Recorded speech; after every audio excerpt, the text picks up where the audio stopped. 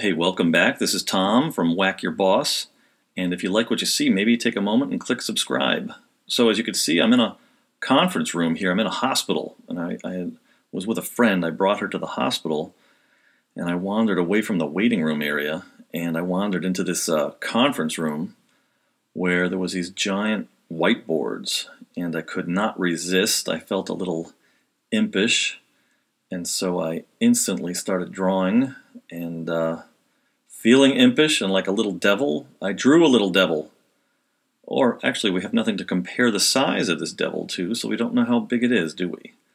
So I just started drawing, and this is what came out. And I think I was thinking a little bit about hospitals and how, diseases are evil, and, we live in a world full of goodness, but then all of a sudden we've got to deal with the evil of injuries and diseases. So I thought for a second, what else did I want to draw? And I figured, well, why not? Any good story deserves a little bit of tension. So then I decided to make a little bit of good. And how do you denote or good in a cartoon? That's right, the halo effect.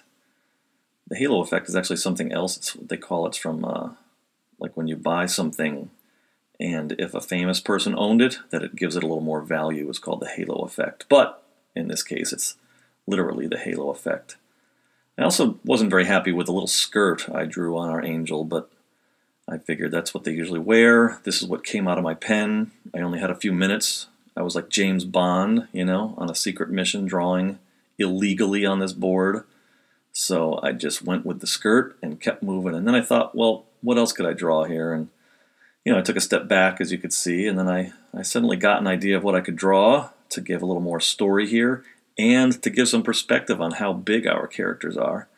That little line on the left is Baja, California. I grew up in the USA, so I tend to think of, when I draw the Earth, I tend to put the USA in the center of things, as most Americans do.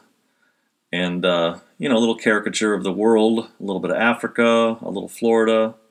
And pretty much anybody looking at this will read it as a caricature of the world. So there we have it, good and evil, once again. And I left. Then I left the conference room and I left the drawing on the board. So I have no idea who found it. Voila. Thanks for watching. I'll see you soon. Take care.